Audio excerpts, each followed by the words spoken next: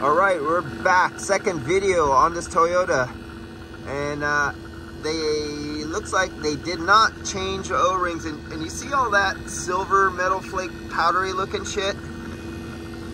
It's dirty and dry as hell in there, and they scraped these O-rings on, and that's a loose fit in there. I mean, well, the O-rings aren't, but that's for some reason a funky fit.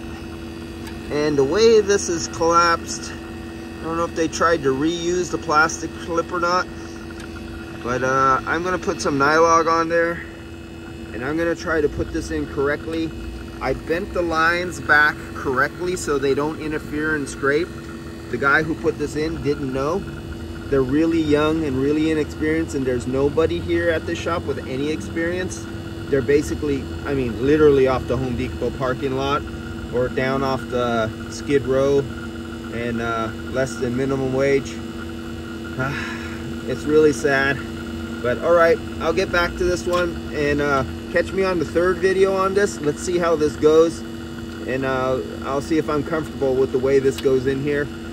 But it's so frustrating that this stuff happens, and that shop and places get away with it. Yeah, that is ugly. All right.